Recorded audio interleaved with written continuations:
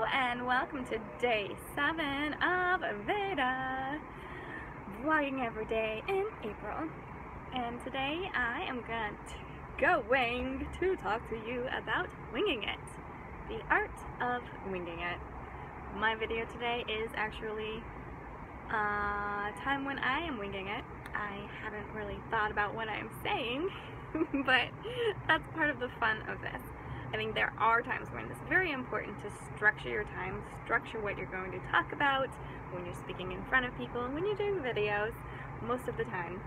But there is room to grow when you just go in and say, you know what, I'm going to see what flows, what's called for, what's coming to me, and winging it is something that's actually really powerful.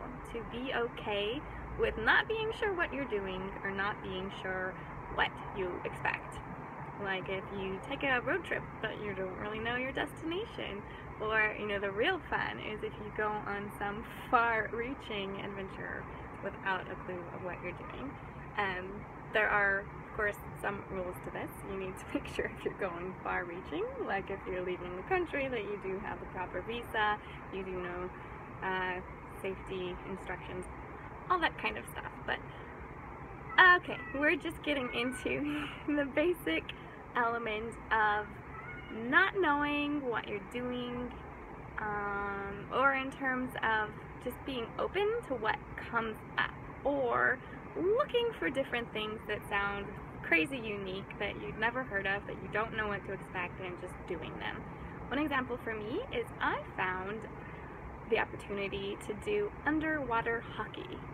Yes, that's a real thing. Look it up.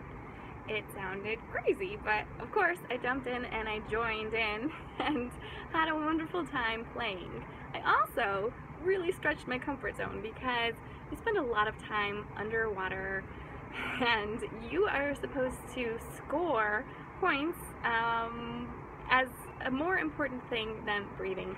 And that is really a crazy mental exercise, let me tell you. So it was a lot of fun. I recommend you try it if you see it come up. And in general, just try whatever you see that piques your interest. Head out in the car, head out on a walk, and just wing it. See what you find. See a new restaurant. If somebody invites you in to try something, just try it.